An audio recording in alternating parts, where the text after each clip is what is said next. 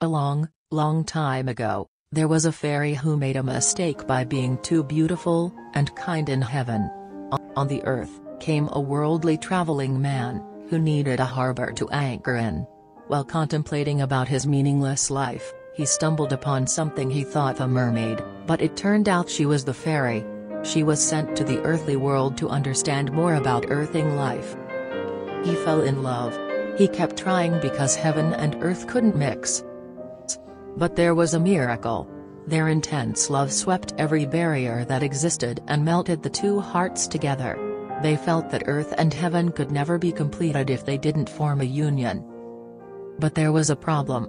She couldn't let go of her immortal life, and his earthly being was full of human imperfection. So they made solemn promise to one another. One day, he had to venture into the mythical world, braving through the slippery dragon road to rescue her. It was so difficult that he was about to give up.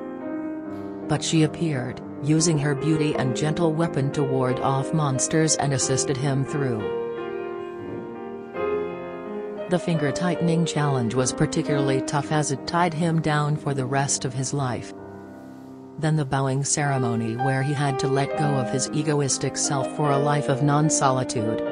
Finally, he was able to rescue the fairy. Life blossomed.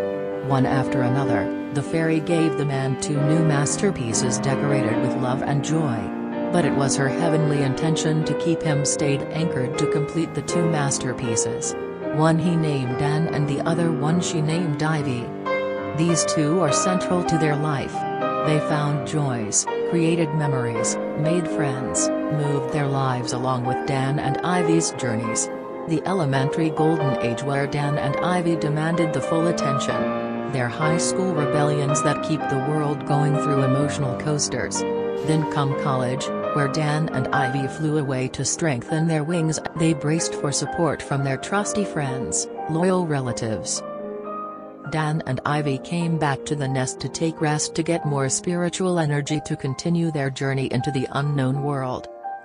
Along the journey, memories are created in vacations, road trips, nature camping. Dan and Ivy, as individuals, they were fiercely independent, but as a family, they were as one, giving the man and the fairy many loving and emotional moments. The joyride may not last, but the memories will stay,